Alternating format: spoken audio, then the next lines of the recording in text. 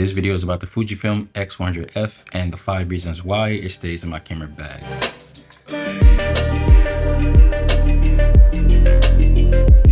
Number 1, the build quality. I could run through all the specs on the paper about this camera, but that really isn't even why I bought this camera. I bought this camera used during a time when I was looking for a camera to replace my Panasonic GX85, and I found this one on sale for $600, so I grabbed it. It's all black, it came with a black leather grip, and it fits with what I was looking for at the moment, a quality camera that could fit in my pocket.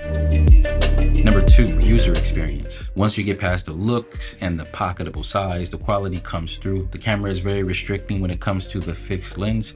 Wish I could swap it out, but when shooting with it, you know your limitations, and in my opinion, the limitations push for creativity.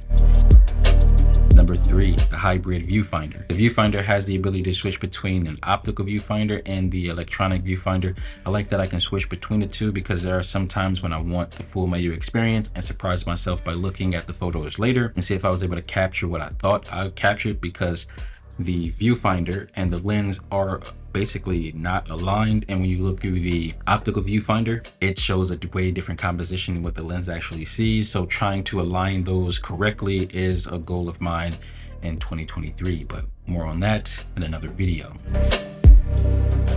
Number 4, customability of the film simulations. I like the film simulations, but being able to tweak them as I want them is the best part of the whole entire Fuji experience. I usually stick with 2 profiles, which is a Provia and an Astia, and I basically tweak them how I want them. Number 5, image quality. Even when the lens is all the way open at f2, which is quite soft, it still has a quality to it that I like. I don't mind a softer image, and the X100F creates some stunning images even when you aren't trying. You can just point and shoot. Which brings us to a bonus, number 6, travelability. This is a great lens to travel with, to take with you anywhere you go, everywhere you go. It can fit in your pocket, in your bag, in your purse, wherever you use it, wherever you keep your camera. It is small, compact, kinda, but I like it. It's travelable to me. And if you got any value out of this video and want to see more videos like this, then consider hitting the like and subscribe button. I want to thank you for subscribing and staying awesome. Stay awesome.